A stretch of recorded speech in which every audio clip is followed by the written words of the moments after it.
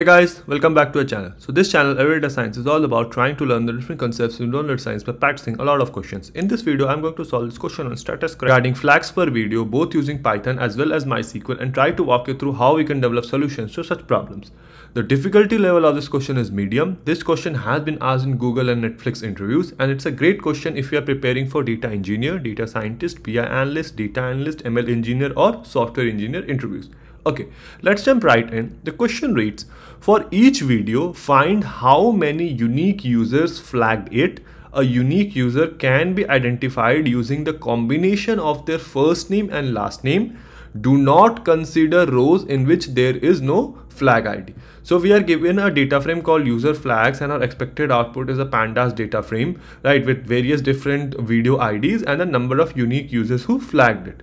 And let's look at the data frame user flag. So it has 4 different columns: user first name, last name, video ID, and flag ID, right? And it is possible that in some of the people, for some of the people, there can be no first name or no last name, right? And we don't need to consider rows where flag ID is not present, right? Okay. So since the way to identify any particular user is a combination of first name and last name, what we can do is we can go ahead and make one column which is like, let's call it both, where it has both the first name as well as the last name of the person. So let's try doing that, right? So let's create a column called both, right, which is going to be basically, since both of these are strings, so we can just directly go ahead and add these, right? So we can say, okay, user flags, right, from the data frame user flags, take the column user first name, right, and then add it with user flags, right, user flags, column called user last name, right? And let's see what do we have in the both column, right? So user flags, let me run this. So now if we look at it, right, so this is the column that we created, both. Now there is one problem with this, because if you look at these rows, right, so it has the first name, there is no last name, but if you see the both column also has nothing, so it is basically null in this case. It should not be null, it should be like Courtney and like nothing, right? Similarly, if you look at these, right, so there is no first name, but there is a last name, and the both does not have anything. So this is because we are trying to add 2 strings and one of them is null. So Python is returning as output as a null value. So we don't need to do that, right? Because that is going for us to, we are going to ignore these rows, right, in the final output, and that is going to miscalculate our number. So to do this, what we can do is you take the user first name, and if it is null, you can use the fill any column to basically fill it with any value that you want, so that if the name of first name or the last name is not present, you just replace it with something, so that in the output you get something, right? Even if there is no first name or last name, it is not returned as null. So what we can do is we can do the the international way of doing this, which is a standard way, where if your first name is not known, you just write FNU in case, and if there is no last name, you just write LNU. So we can just write, okay, dot fill NA, right? So wherever it is null value, so fill it with first name unknown, right? And if it is a null in the last name, so you just fill it with last name unknown, right? Now let me run this. So now if you look at it, right, so for all those values, so for example here there is no last name, so it is going to have Courtney, last name unknown. Similarly for Lopez, first name unknown, Lopez, right? So you have these values. Okay, one part is done. Secondly, the question says that we don't need to consider rows in which there is no flag ID. So what we can do is, let's make a data frame, like let's store in a data frame called df, where what we are doing is we are basically performing a Boolean indexing. So you do user flags, right, and then from user flags, right, column called flag ID, right, because we are making sure that, okay, flag ID should not be null.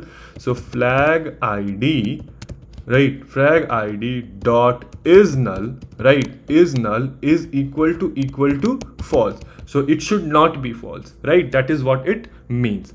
and let me return data frame. So now let me run this. So now here, if you will see, you are going to have all the rows where flag ID is not null.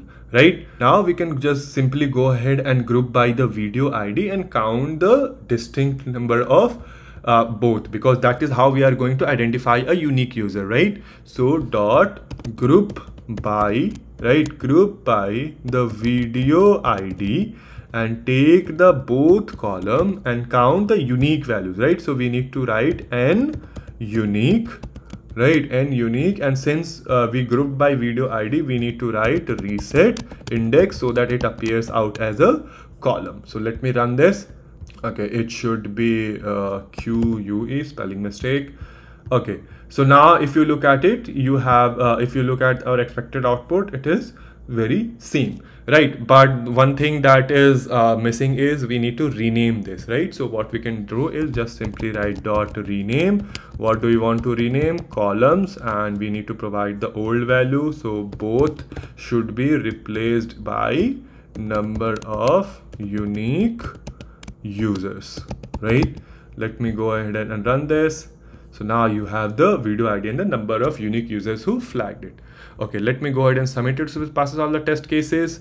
So everything is green, and this is how we do it. Now let's look at how the corresponding code looks like in MySQL. So if you look at it, same question, we are given a table user flag, expected output is same as well.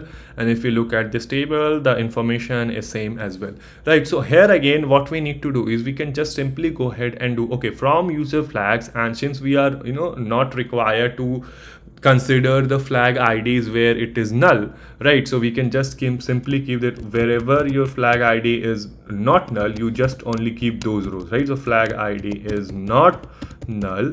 Then what do we need to do is we need to group by, right? Group by the video ID, because for every video ID we need to find the number of unique users.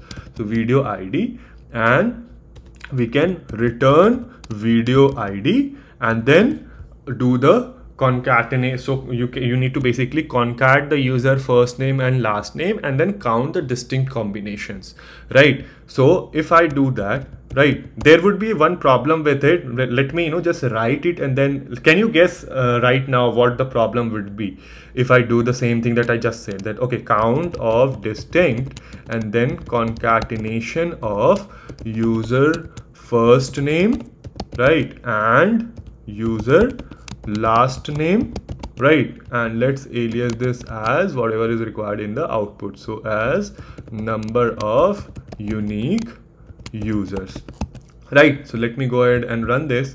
So now if you look at it, right, so in these two we are counting one less. Can you think of the reason why? Yes, actually this is the same problem wherever you are directly concatenating, right? So if one of these is null, it is going to come out as null as well, right? So that is the problem in this case, right? So what do we need to do is, let's look at if that is a problem or not. So let me remove this, right? So let me remove this from here, and let's keep all the columns, right? And then let's, instead of counting, we just simply do the concatenation part, right? And let's alias this as let's say combined, right? Combined, and let me go ahead and run this. So if you look at it, right, so that is the same problem if you look at right here, right? So first name is unknown and you have Lopez, so it is coming out to be null, right? And that is the problem because of which we are counting less in certain video IDs. So to get away with that, we need to simply do the same thing, right? That okay, let's go back to the same thing, right? So group by, right, group by the video ID, right? Group by video ID, let's return video ID, and then let me just remove all this. So count of distinct, and then concatenation of user name for user first name and user last name, but you need to replace the null values of it, right? So concatenation of that, if it is null, then you replace the user first name with, right, user first name with first name unknown, right? and then, right, and then if null, right, if null user last name, then replace it with last name unknown, right, and let's alias this that as number of unique users, right. Let me go ahead and run this, right.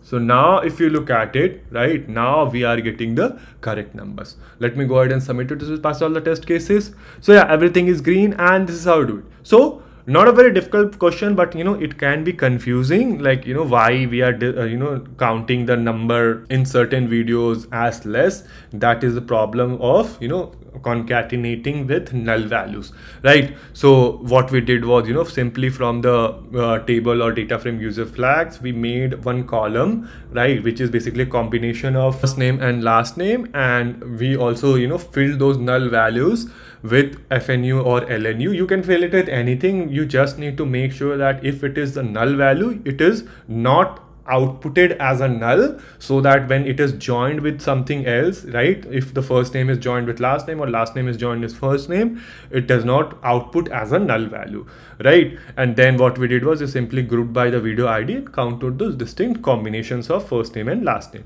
So yeah, this is how I do it. Let me know if there is a better way or more efficient way you can think of to solve this question. Let the solution be in the comment section below, and I will see you guys in the next video.